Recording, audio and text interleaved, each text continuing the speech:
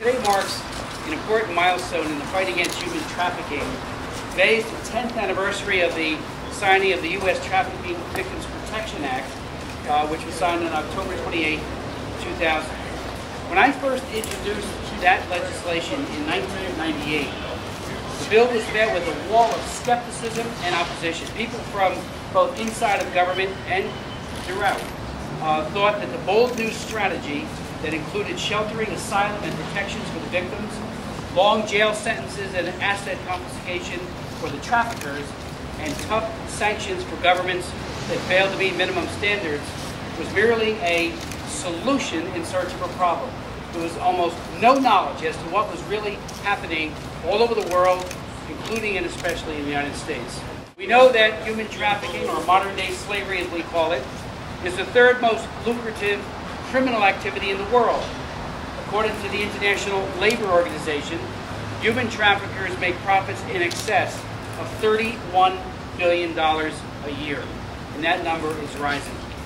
And in the past 2 years alone, over 80,000 victims have been identified and assisted worldwide.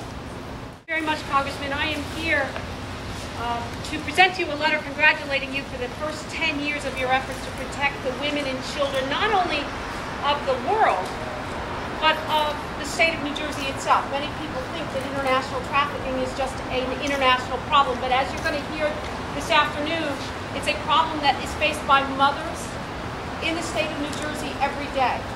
I cannot think of anything worse as a mother myself, losing my child and not being able to save that child. So I'm proud to be a part of a team that is not only congratulating you, Congressman, for what work you've done to highlight this problem in New Jersey and in the nation and across the world, but also for making me aware of it so that I can become more of a participant.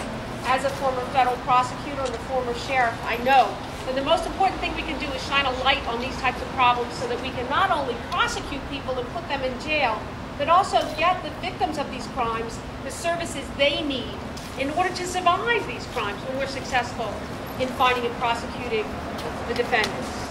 My daughter was a runaway youth that was trafficked over the borders of my state to New York and recovered after being missing for 11 months.